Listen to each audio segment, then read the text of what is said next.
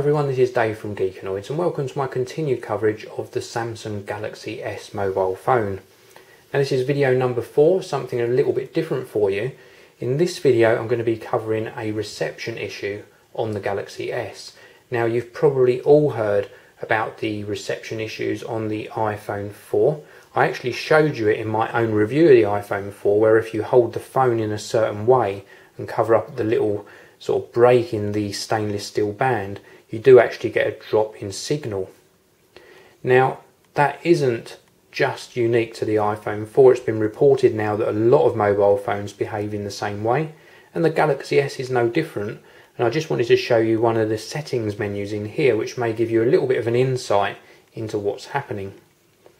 Now if I tap on the menu button there and then go into settings, and then I'm going to go into about phone, and then I've got here a status menu which I'm going to go into now. So now we're in the status menu, and on the Samsung Galaxy S you've got 4 bars to show your signal strength. There's also a signal strength readout down here on the display. It's currently showing -81 dBm and 16 ASU. Now I looked up these readings on the internet and I want to tell you what they actually mean. dBm actually shows the signal strength in decibels above or below 1 milliwatt, and ASU stands for active set updates, and this is the rate at which the phone is able to update its location in relation to cell phone towers and radios. What I'm trying to get across here is this will fluctuate all the time. Even if you just move from one room to another in your house, the cell phone pickup could change and it would change your signal strength rate. Now what Apple have said is their algorithms are wrong, so their bar readout at the top of the display on the iPhone is actually inaccurate.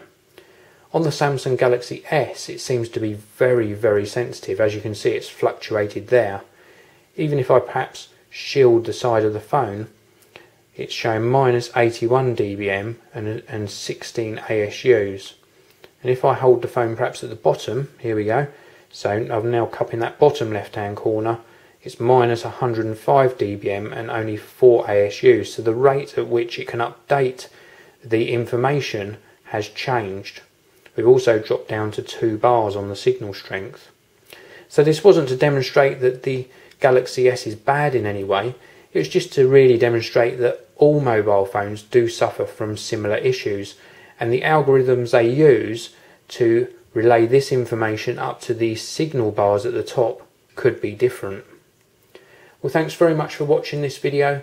Please do check out the next video, because that is going to be video number 5, my full review of the Samsung Galaxy S.